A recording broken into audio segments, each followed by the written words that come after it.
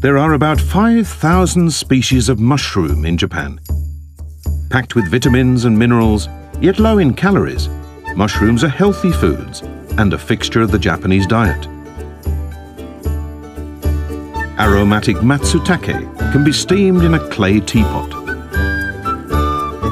Whether it's tempura-fried hen of the woods or a broth of shimeji, mushrooms are a quintessential autumn food. There are some very rare mushrooms like this, the caterpillar fungus which grows on insects. Since ancient times it has been used medicinally. These glowing mushrooms on the island of Hachijojima have become a well-known tourist attraction. In recent years, Japan has seen a decline in the number of wild mushrooms. Intense efforts have been made to revive matsutake harvests. Some efforts to stimulate mushroom growth are even using artificial lightning strikes. Quite a shocking idea. On this edition of Begin Japanology, our theme is mushrooms. We'll see how Japan's climate and culture have made it the nation that eats a wider variety of fungi than any other.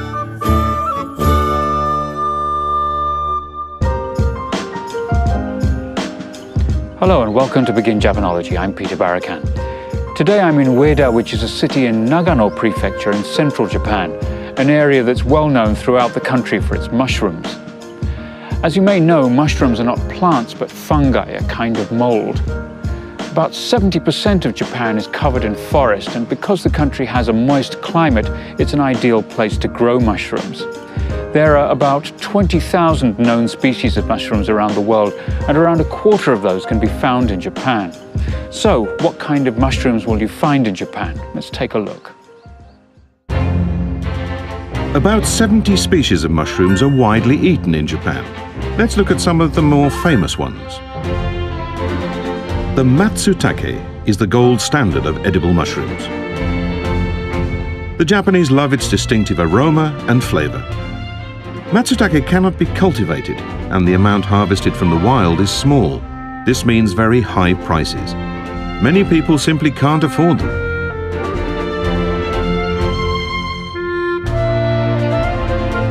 The matsutake grows only in forests of Japanese red pine, a dry environment with few nutrients. It forms rings around the roots of these pine trees.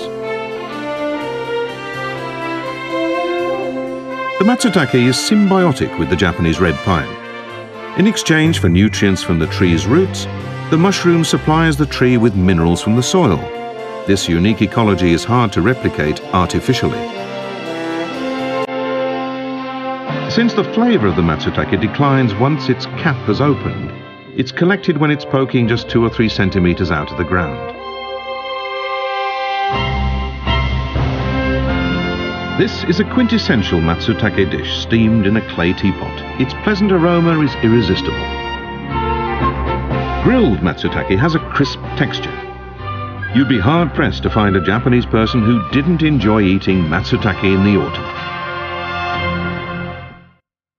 Here we have shiitake. This firm and fleshy mushroom is the most frequently eaten type in Japan.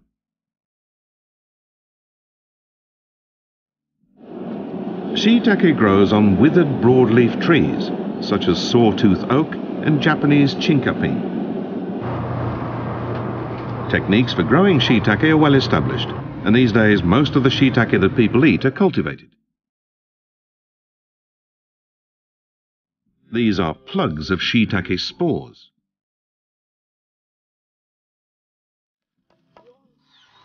Shiitake are cultivated by embedding spore plugs into metre-long logs, which in this case are sawtooth oak. 2 years later, the spores have spread all over the logs.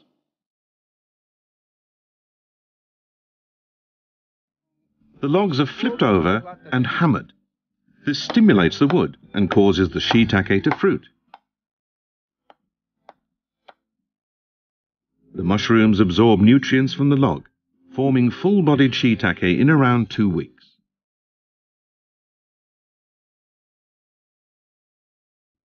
They are best eaten before the cap has fully opened and the edge of the cap is still rolled inward. That's when the gills are packed with shiitake spores and the flavour is richest. Shiitake can be sautéed or boiled. It's a versatile mushroom that goes well with almost any kind of cuisine. Dried shiitake.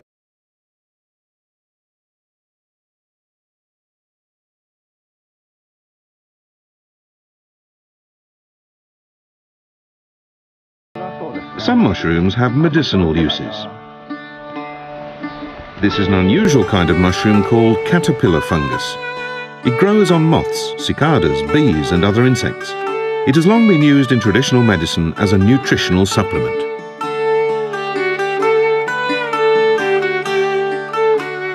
And down here we have the ling chi mushroom, which grows at the base of broadleaf trees.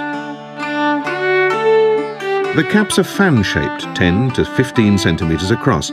They grow over a period of many years and are thus considered an auspicious symbol of a long, healthy life.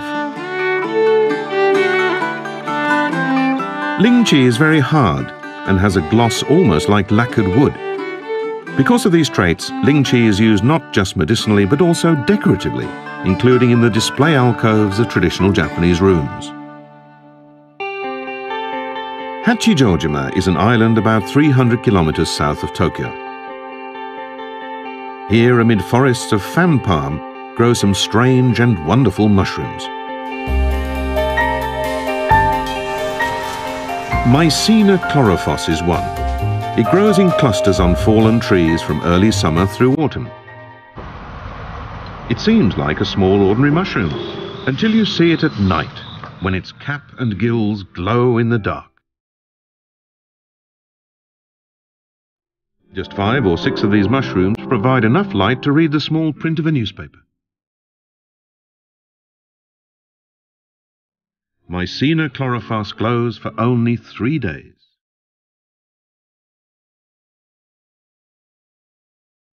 Now, another type of glowing mushroom.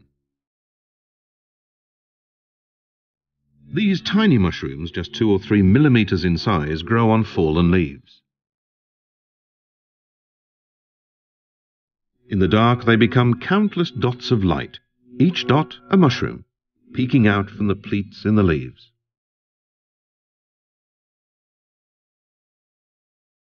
There are about 40 known species of bioluminescent mushroom in the world, and 7 of them grow on Hachijojima. But exactly what makes these mushrooms glow remains a mystery.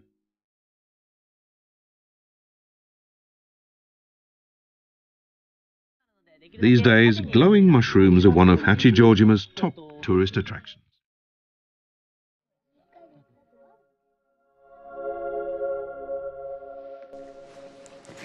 If I told you that this forest was still part of the city of Ueda, I wonder if you'd believe me.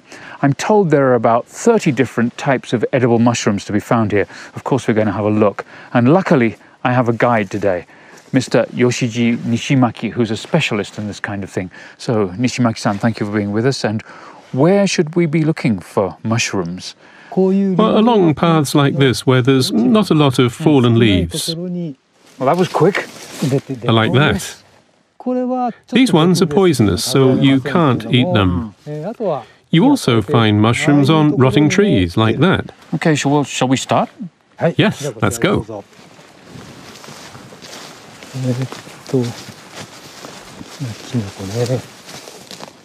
And what about these ones here? These are edible. They're called Foliota lenta. What's the correct way to do it? You hold the stem and gently pull it out. These things at the bottom are called hyphae. And you take them off and put them in the ground so that more mushrooms will sprout next year. A little collection of these to start with. There we go. Oh, this is pretty. What about this? That one's poisonous. It's called fly agaric. Mushrooms that are red and kind of nice looking, well, they tend to be poisonous. What about this one?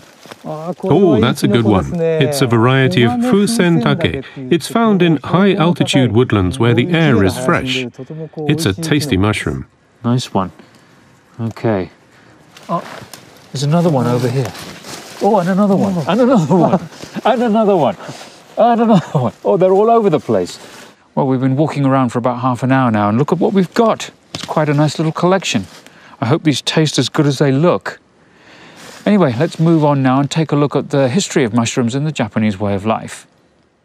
The link between Japanese people and mushrooms stretches back to prehistoric times. This is an archaeological site in Akita dating back 4,000 years.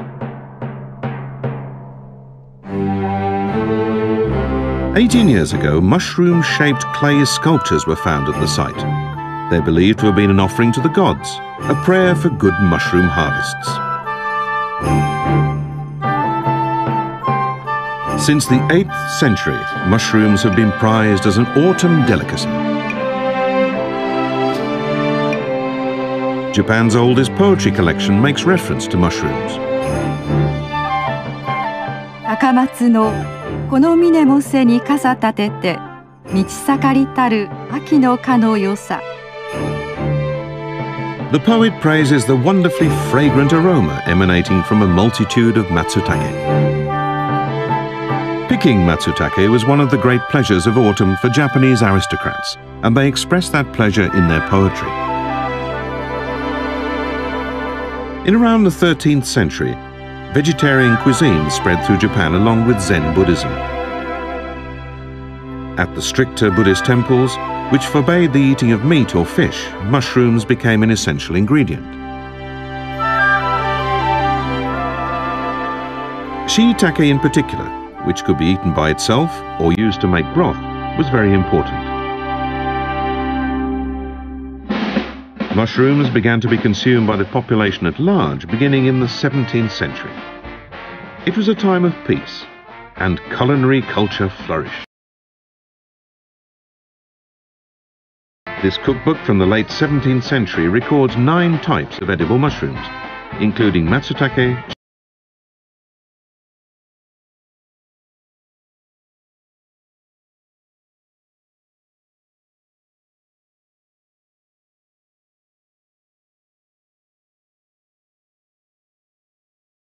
forest-gathered mushrooms to city dwellers. More and more kinds of mushrooms were being eaten. Mushrooms even became material for kyoge, a traditional performing art that makes people laugh with exaggerated actions and dialogue. The name of the piece you see here simply means mushrooms. A home is plagued by a sudden outbreak of mushrooms. No matter how often they're picked, they sprout again. Finally, a proud mountain priest is called in to exorcise them. But the mushrooms continue to multiply and ultimately get the better of the snooty cleric. The priest is a symbol of the powerful, and the resilient mushrooms are a symbol of the common folk. The play is a satire that reflects how everyday people in the old days felt about figures of authority.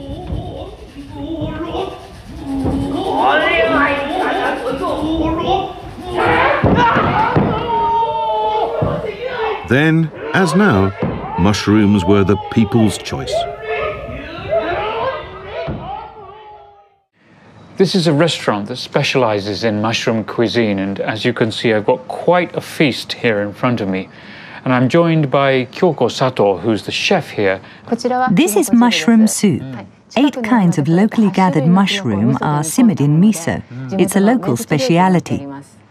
These are matsutake dishes, steamed in a clay teapot, grilled, cooked with rice, and this is sashimi. Sashimi, that's the first time I've ever seen that. Now we've got some soy sauce and wasabi here, which is what you'd have with regular sashimi. My God.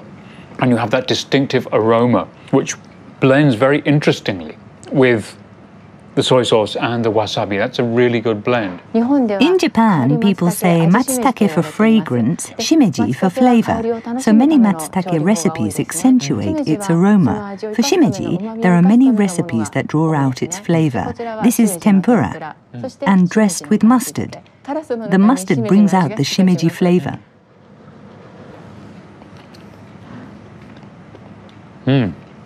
Shimeji have a very light, delicate taste. It blends with this mustard in a really interesting way. Now, I've never had that before, but that is something, if I see it on a menu again, I will go for it, definitely. Now, shimeji is something that we have at home quite often. Matsutake, not so, because they're just far, far too expensive. Even here, matsutake are expensive, so mixing them with rice is the most common way to enjoy them. Well, that's not altogether surprising, because 50 years ago, the amount of matsutake harvested in Japan every year was about 5,000 tons. Now, that's down now to about 100 tons, or 2% of what it used to be a half a century ago. And people are now trying to find some kind of way to reinvigorate that harvest. This is Iwaizumi, a town in Iwate set amid the Kitakami Mountains. It's home to a 20,000-hectare red pine forest, one of Japan's largest. In the past, large amounts of matsutake were gathered here. We used to get so many matsutake that we get tired of eating them. However, beginning in the mid-1960s, Iwaizumi saw a dramatic fall in matsutake harvests. Forestry, the primary local industry, also declined, and the community fell on hard times. So 23 years ago, Iwaizumi launched a town revival plan that centered on matsutake. A special research facility devoted to revitalizing the matsutake harvest was established. Fumihiko Yoshimura, a prominent matsutake researcher from Kyoto University, was enlisted to head the research facility. We wanted to have so many matsutake sprouting in Iwaizumi that you'd find it hard to avoid stepping on one. That was what we had in mind. What caused the steep decline in matsutake in the first place? Yoshimura focused on the increasingly neglected pine forest. It had become overgrown with broadleaf trees. Look at that scrawny red pine. It's no wonder the red pines aren't growing well anymore. The broadleaf trees muscle their way in and the red pines wither. See the broadleaf trees? In the old days, a broadleaf tree this big would have been cut down and turned into charcoal. Iwaizumi once had a thriving charcoal industry. Fallen branches and trunks would be gathered as firewood and their leaf litter used as kindling. But as Japan's post-war economy took off, a new modern lifestyle emerged, one that had no need for local timber or fallen leaves. The pine forest went untended, and broadleaf trees quickly took over. The red pines, which matsutake need for a supply of nutrients, lost their former vitality. In a pine forest overgrown with broadleaf trees, all the fallen leaves form thick mats of leaf mold. As a result, the soil is packed with a nutrient surplus, and that spurs the growth of molds and bacteria, which are the natural enemies of matsutake. The environment becomes more and more hostile to matsutake growth. Matsutake needed not just the red pine to survive, but also human intervention.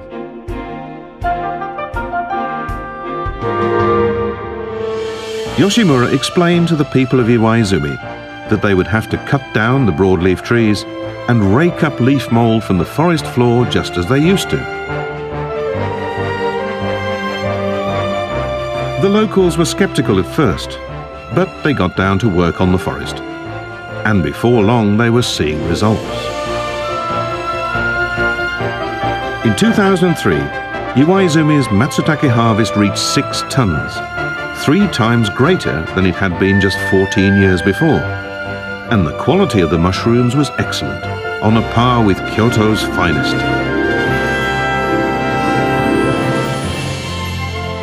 One autumn day, the townspeople assemble with freshly gathered matsutake for a banquet in honor of Yoshimura. I would like to propose a toast of thanks. All together now. Cheers! They enjoy a feast of local matsutake dishes, the fruit of Yoshimura's and the community's efforts.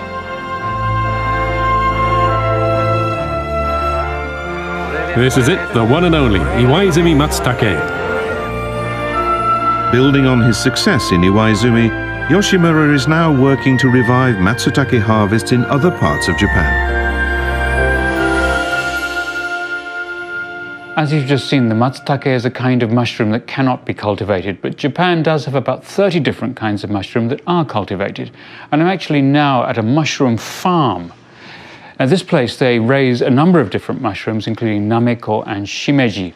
And I'm joined now by Atsuko Miyazawa, who's one of the growers here. Now, what goes on in this room? In this room, we germinate the mushroom spores. What we do is we put a mixture of sawdust and rice bran into bottles, and then we put the spores into them. So this white stuff we can see at the top here, is that what that is? They get bigger and bigger and fill up the bottles. And then we give them water and a stimulus. It's considerably cooler in this room, and we've got steam all over the place now. This is the room where we grow the mushrooms. It's 15 degrees and the humidity is about 95%. And these are shimeji. And over here we've got, so I've never even seen any like this before. They're rather beautiful, actually. These are called hanatake, a kind of shimeji. They're a bit similar to the king trumpet mushroom. The humidity in this room is even higher than the last one. What's going on here? We're growing nameko. The humidity is almost 100%. Whoa, it feels like it. Large, medium, small and extra small. We have to sort nameko by size when we ship them, so it's a laborious process. Oh, I see. Yes, they are. Cut the big ones first. Wow, that is labor-intensive. Well, it's because people are putting this much work into growing these things that we have the ability to eat mushrooms all year round. Let's take a look now at some of the newest developments in mushroom growing. In autumn and winter, oyster mushrooms are a must in stews. The oyster mushrooms in this stew were grown in something surprising. Bean sprout husks. This bean sprout producer in Fukushima is also growing oyster mushrooms. Why did the food company begin growing oyster mushrooms? Bean sprouts are popular with consumers because they're inexpensive, unaffected by weather, and you can grow them all year round. But the beans they are grown from started to rise in price, and that made the business untenable. The boom in bean sprouts was driven by the low price. Unless you can supply them at a low price, there's no business. To avoid increasing the price of the bean sprouts, the company decided to start a side business. They settled on oyster mushrooms, which are grown in the same conditions as bean sprouts. The company uses the bean husks left over from harvesting bean sprouts. The husks are rich in nutrients, so they help the oyster mushrooms to grow, and they make low-cost production possible. For 2 years, the company researched the relationship between bean husk quantity and mushroom growth. The result was successful commercialization of the mushrooms. Oyster mushrooms raised on bean sprout husks are fleshy and have a rich flavor. They have a great reputation.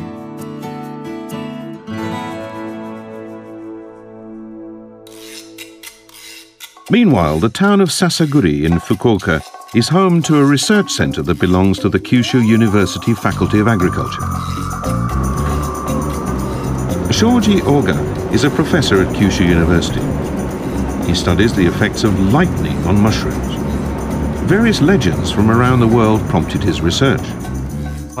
Here in Japan, in Peru, in South America, in Mongolia.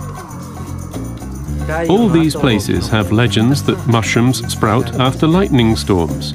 So I had always been interested in what the relationship between lightning and mushrooms was. A growth medium of sawdust and rice bran is widely used in mushroom cultivation. This medium is used to grow the filaments called hyphae, from which mushrooms sprout.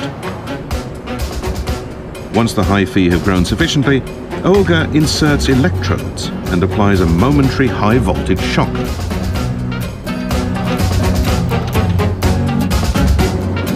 This creates an artificial lightning strike felt by the hyphae of the mushroom. He conducted the experiment for varying voltages and stages of hyphae growth.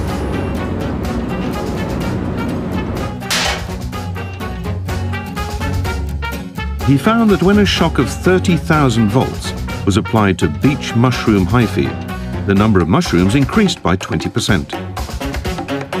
He experimented on more than 10 kinds of mushrooms in total and found that the number of shiitake more than doubled. He also noted that the mushrooms themselves grew larger. When 120,000 volts was applied to king trumpet mushrooms, their mass increased an average of 50%. Some almost doubled in mass. What exactly causes the mushrooms to grow more? Analysis of the hyphae revealed an increased amount of an enzyme called lacase in the electrically stimulated mushrooms. Olga suspected that this enzyme must play an important role in how mushrooms fruit from their hyphae.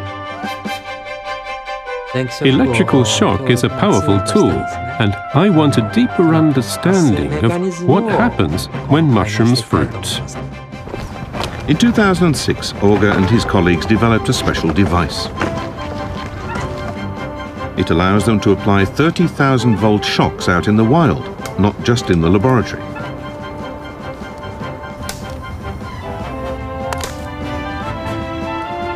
Using this device, Olga and his team are experimenting on increasing wild mushroom yields.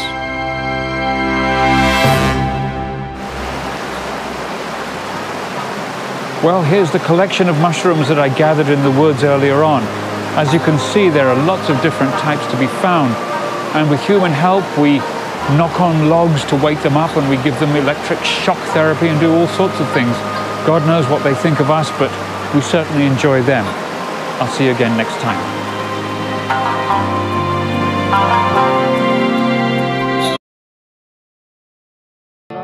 Some mushrooms have medicinal uses. This is an unusual kind of mushroom called caterpillar fungus. It grows on moths, cicadas, bees and other insects. It has long been used in traditional medicine as a nutritional supplement.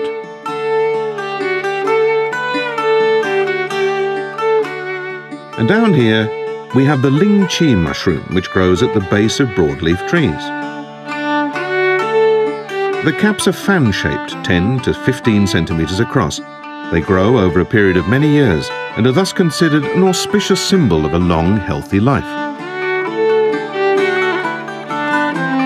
Ling chi is very hard and has a gloss almost like lacquered wood. Because of these traits, ling chi is used not just medicinally but also decoratively, including in the display alcoves of traditional Japanese rooms. Hachijojima is an island about 300 kilometers south of Tokyo. Here, amid forests of fan palm, grow some strange and wonderful mushrooms.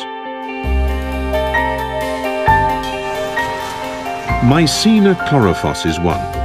It grows in clusters on fallen trees from early summer through autumn. It seems like a small ordinary mushroom, until you see it at night, when its cap and gills glow in the dark.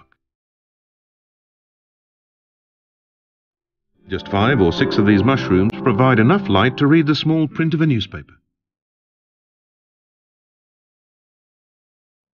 Mycena chlorophyll glows for only 3 days.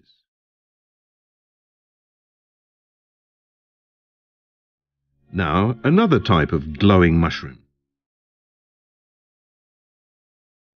These tiny mushrooms, just 2 or 3 millimeters in size, grow on fallen leaves. In the dark, they become countless dots of light, each dot a mushroom, peeking out from the pleats in the leaves.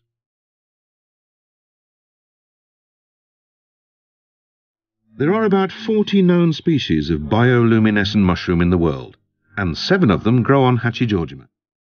But exactly what makes these mushrooms glow remains a mystery.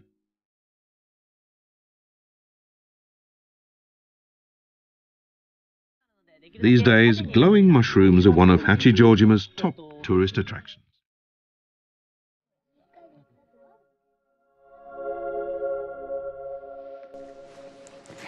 If I told you that this forest was still part of the city of Ueda, I wonder if you'd believe me. I'm told there are about 30 different types of edible mushrooms to be found here. Of course, we're going to have a look. And luckily, I have a guide today, Mr. Yoshiji Nishimaki, who's a specialist in this kind of thing. So, Nishimaki-san, thank you for being with us. And where should we be looking for mushrooms? Well, along paths like this, where there's not a lot of fallen leaves. Well, that was quick. Like that. These ones are poisonous, so you can't eat them. You also find mushrooms on rotting trees, like that. Okay, shall we start? Yes, let's go.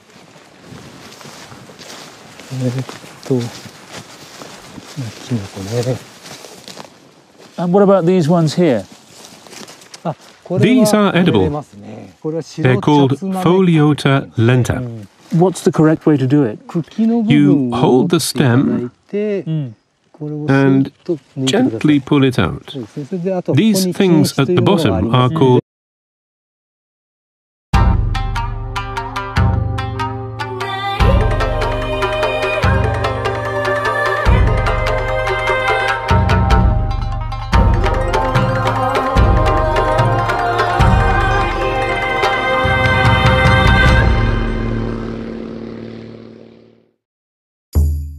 There are about 5,000 species of mushroom in Japan. Packed with vitamins and minerals, yet low in calories, mushrooms are healthy foods and a fixture of the Japanese diet.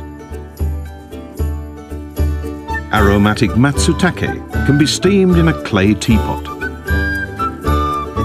Whether it's tempura-fried hen of the woods or a broth of shimeji, mushrooms are a quintessential autumn food. There are some very rare mushrooms like this, the caterpillar fungus which grows on insects. Since ancient times it has been used medicinally.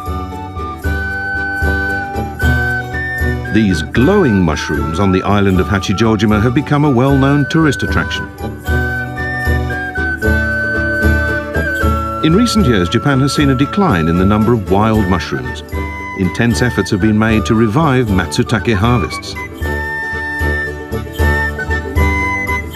Some efforts to stimulate mushroom growth are even using artificial lightning strikes. Quite a shocking idea. On this edition of Begin Japanology, our theme is mushrooms. We'll see how Japan's climate and culture have made it the nation that eats a wider variety of fungi than any other.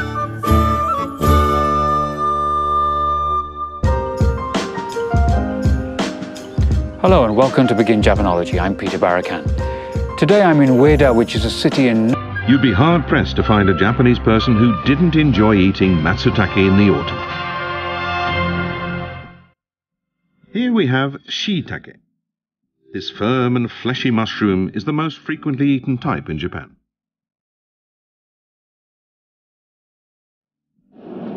Shiitake grows on withered broadleaf trees, such as sawtooth oak and Japanese chinkapin. Techniques for growing shiitake are well established, and these days most of the shiitake that people eat are cultivated. These are plugs of shiitake spores.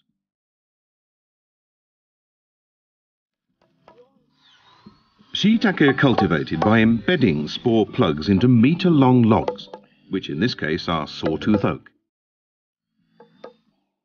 2 years later, the spores have spread all over the logs.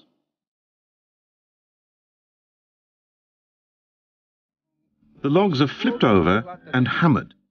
This stimulates the wood and causes the shiitake to fruit. The mushrooms absorb nutrients from the log, forming full-bodied shiitake in around 2 weeks.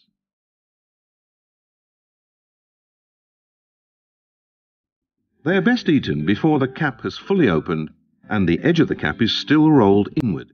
That's when the gills are packed with shiitake spores and the flavour is richest. Shiitake can be sautéed or boiled. It's a versatile mushroom that goes well with almost any kind of cuisine. dry cheetah.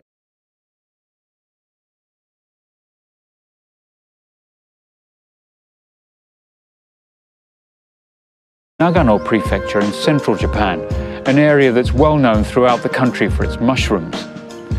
As you may know, mushrooms are not plants but fungi, a kind of mold. About 70% of Japan is covered in forest, and because the country has a moist climate, it's an ideal place to grow mushrooms. There are about 20,000 known species of mushrooms around the world, and around a quarter of those can be found in Japan. So, what kind of mushrooms will you find in Japan? Let's take a look. About 70 species of mushrooms are widely eaten in Japan.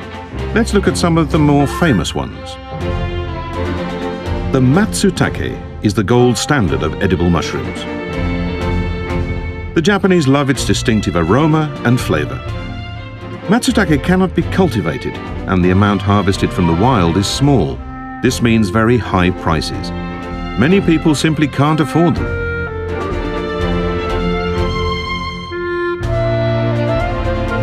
The matsutake grows only in forests of Japanese red pine, a dry environment with few nutrients. It forms rings around the roots of these pine trees. The matsutake is symbiotic with the Japanese red pine. In exchange for nutrients from the tree's roots, the mushroom supplies the tree with minerals from the soil. This unique ecology is hard to replicate artificially. Since the flavor of the matsutake declines once its cap has opened, it's collected when it's poking just 2 or 3 centimeters out of the ground. This is a quintessential matsutake dish steamed in a clay teapot. Its pleasant aroma is irresistible. Grilled matsutake has a crisp texture.